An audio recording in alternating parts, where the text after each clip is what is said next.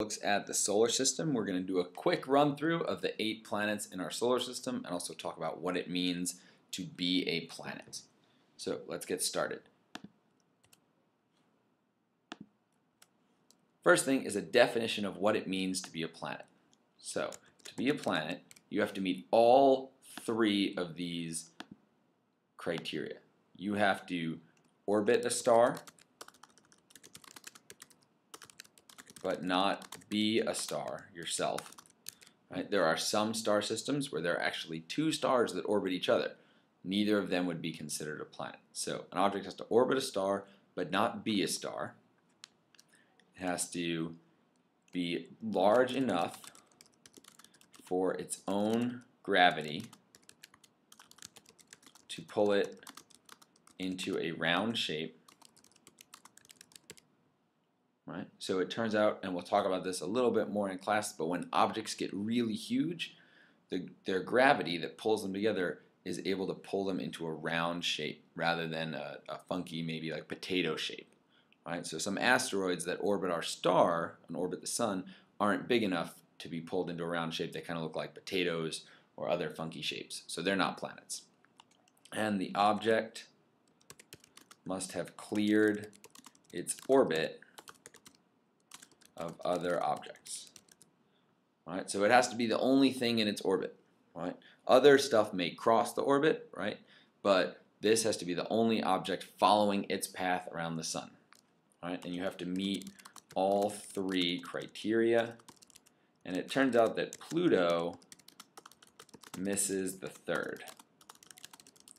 Right? There are other objects that share Pluto's orbit with it. So it's not the only thing in its orbit, on its path around the sun. There are other things that share that path.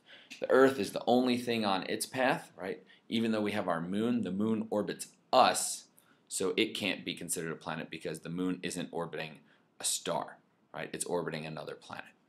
So those are the rules to be a planet. So we're going to look at the 8 planets quickly. All right, starting with the inner planets. So we kind of roughly divide the solar system into inner and outer planets, and we'll see that they have some things in common. So our inner planets are first. Bullets back on.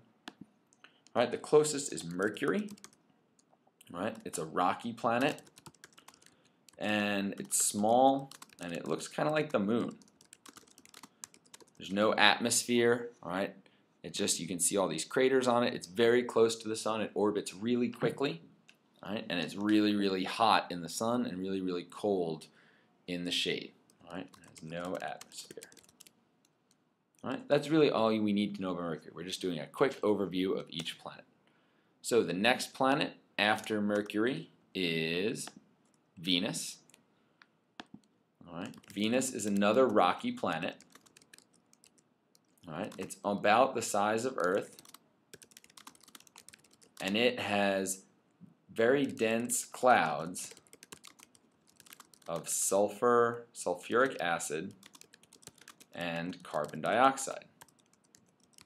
So, needless to say, this planet would be not a very fun place to live. All right, the carbon dioxide creates a huge greenhouse effect, and so Venus is actually the hottest planet in our solar system. We get temperatures over 475 degrees Celsius. That's almost 1,000 degrees Fahrenheit. All right, so Venus is very, very hot because of its atmosphere of carbon dioxide. So about the same size of Earth, but not a fun place to live. Our next planet is, of course, our home, Earth.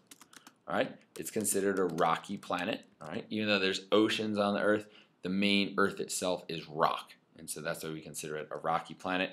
It's the only planet with liquid water and life that we know of. All right, it's the only planet in our solar system, for sure, that has liquid water and life.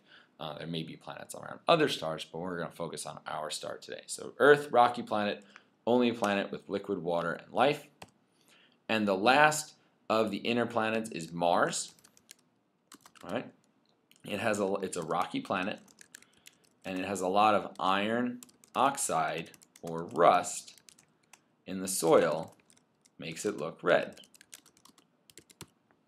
Right? and this is probably the planet that's been best explored by humans. We haven't sent people there, but we've sent a lot of different rovers to Mars. Right? This is the Spirit and Opportunity rovers. They've been there for about close to 10 years now doing science on Mars, and this is the new rover in the left, Curiosity. It's about the size of an SUV, right? And it's got a little nuclear power plant on it, and it is going to be up there for about 10 to 12 years doing research and collecting soil samples and analyzing them on board. So we're able to send stuff to Mars. We haven't sent people there yet. It's way too expensive.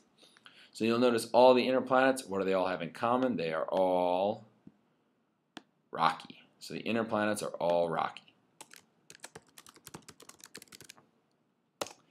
All right, so we leave Mars behind and we head out into the outer planets. All right, and so into the outer part of our solar system. And we're going to start with Jupiter as the first outer planet. All right, we've sent 2 space probes past Jupiter.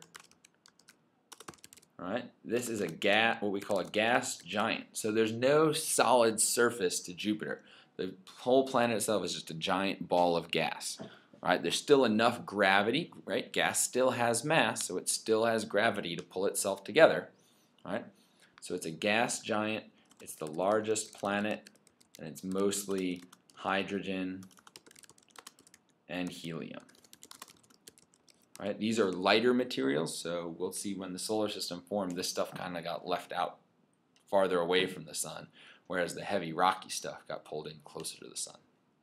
So Jupiter is the 5th planet, and it's the largest planet. All right, it's got a ton of moons. All right, we'll talk about these a little bit in class.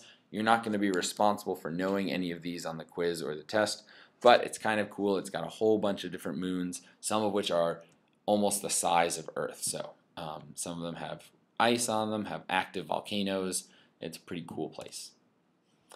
Our next planet is Saturn. All right, and Saturn is also a gas giant, mostly hydrogen and helium. All right, and its rings are made up of small particles of ice, rock, and dust that are orbiting the planet. So you can think of it as a moon that never really formed.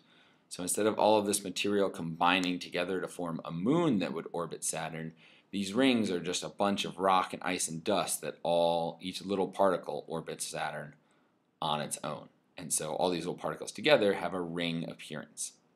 Right? And we sent the 2 Voyager probes past Saturn. They reached it in 1980 and 1981. All right, Saturn has those rings, like we said. It has about 31 moons. All right, its largest moon is bigger than Mercury, but again, it can't be considered a planet because it's not orbiting a star. Next up is Uranus. All right, it's the 7th planet. It's another gas giant. All right, and it is made up of hydrogen, helium, and methane, which gives it a bluish color. All right, so that gives it a bluish color. And the cool thing about Uranus is that it orbits on it, it rotates on its side. So something happened, something maybe hit Uranus at some point that literally hit with such force that it knocked the planet on its side. So this planet actually rotates on its side. All right, so whereas Earth would spin around this way, Uranus spins on its side, which is kind of cool. And then our last planet, farthest from the sun, is Neptune. All right, it's another gas giant. All right, again, hydrogen, helium, and methane. All right, so it's kind of purplish in color. All right, and it's the 8th planet from the sun. And we didn't reach this until almost the 1990s with a spacecraft that had been launched in the 1970s. So that kind of gives you an idea of how far away Neptune is. All right, so if you notice, all of the outer planets, one thing they have in common, they are all gas giants. So none of these outer planets have a solid surface. If you were to try and step on one, you would just fall into the planet. And we've actually done that with Jupiter. We've sent a probe down into Jupiter, Eventually the pressure gets so great that it crushed the probe, but we got a lot of cool science about what the inside of Jupiter was like. So if you tried to step on it, you would just fall until the pressure crushed you, and that wouldn't be very fun. So we're not going to try and walk on these planets. Make sure you write a summary on your notes. Don't forget to write your summary. Don't just leave it blank with the notes that are here. Write a summary at the bottom. Fill out the survey, and I will see you in class tomorrow.